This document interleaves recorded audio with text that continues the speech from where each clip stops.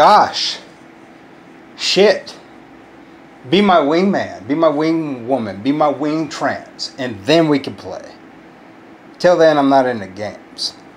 It's funny to me because the hard N-word is almost acceptable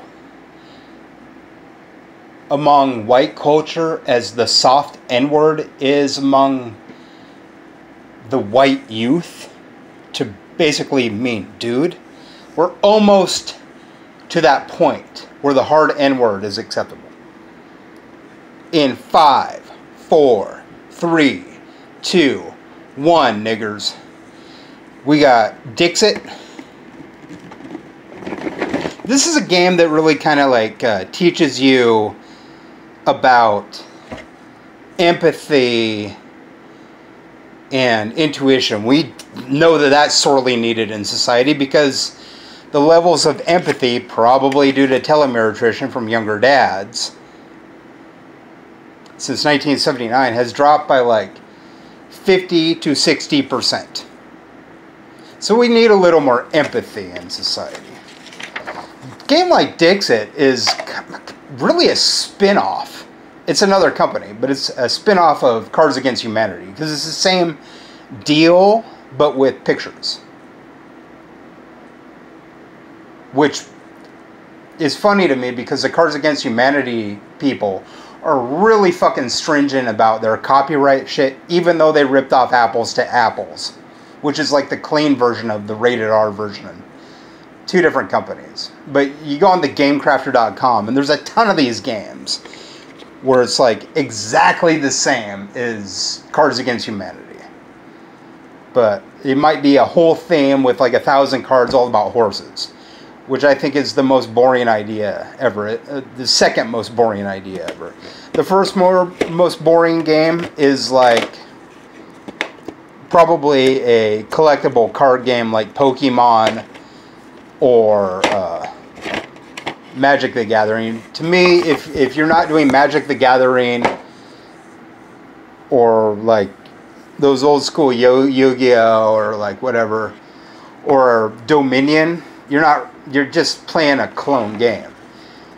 Basically, the only good collectible card games anymore are Magic the Gathering, which is still hot. It was hot when I was in junior high in 1993. It's 2019. It's still flaming. MTG is still fire. But then you got Dominion, which is also pretty fire. The Spokane Community College has a library of things where you could check out things. And they got Dominion, and they got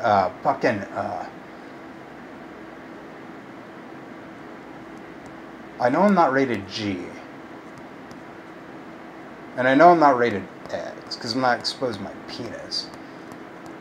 And they do allow this on YouTube. Fucking, and all the kids are out there dropping that. Fucking, the train game. That really popular train game that I'm forgetting. They got that. Why does that fucking escape me? It's probably because I don't own it. But DiXit, it's a game where it teaches you about empathy and intuition because you're really trying to like put together what this story means. You got to play it with 3 people, so you have 2 judges, so it's equal. You put together like 3 cards and trying to like, you give a clue and trying to guess the story. You tell the story and get a clue, and you're trying to guess what was sort of like laid down. So I mean, like, it's real abstract. It's a cute game. A lot of people like this game. I'll straight up call you a misogynistic bitch or a misandristic asshole. I don't know. You want it all equal, but if I can't call you a bitch, but you can call me an asshole, You want to call me a misandrist or a misogynist, I'll just call you the opposite.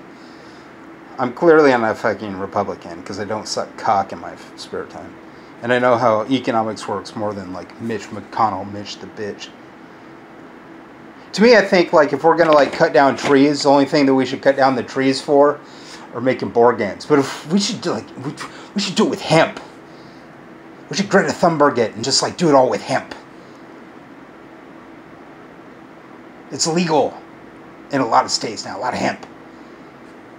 That's some empathy, you know.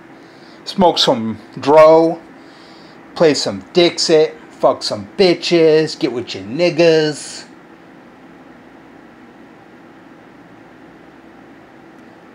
Okay, Zoomer. Well, I'm not a boomer. Gen X here rocking the cock off.